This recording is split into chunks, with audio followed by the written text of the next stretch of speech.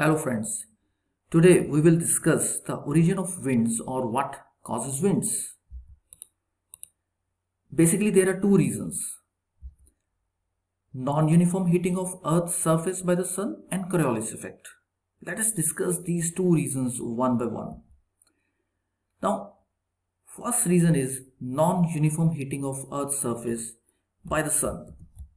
So this is our Earth, and there is a imaginary circle which divides this earth into two equal halves. The upper portion is known as northern hemisphere and the lower portion is known as southern hemisphere, and this imaginary circle is known as equator.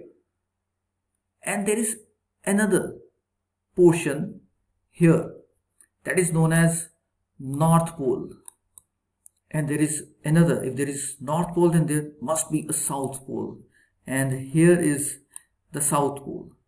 So what is basically North Pole? It lies 90 degree on the north of the equator, and South Pole lies 90 degree on the south of the equator. So we have equator which cuts our earth into two parts, northern hemisphere and southern hemisphere, and we have two poles, North Pole and South Pole. But why we have discussed the equator and the poles?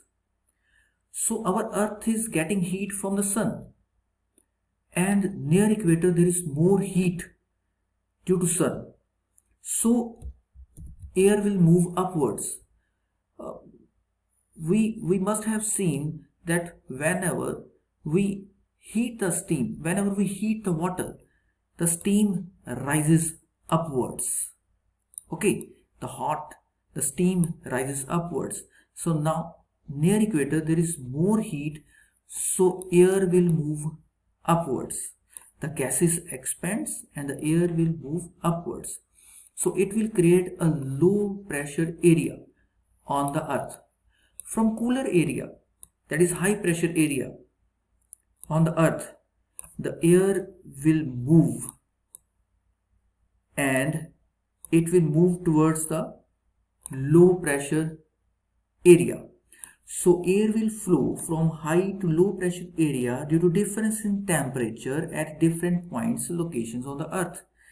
So why does the wind flow?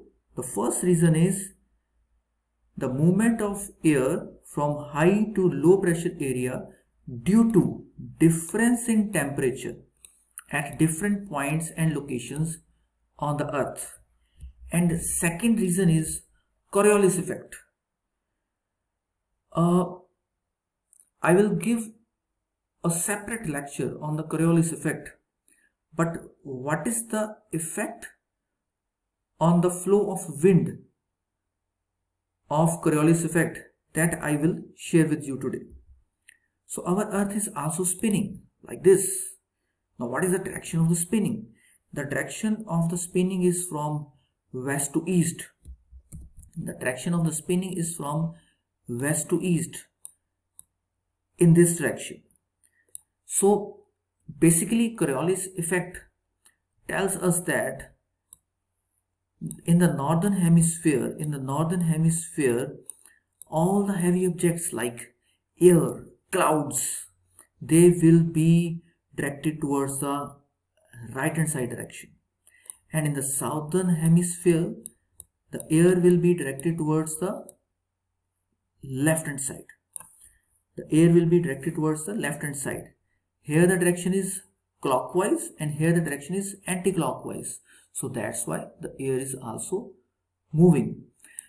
If you want to practice this thing, you can sit on a merry-go-round.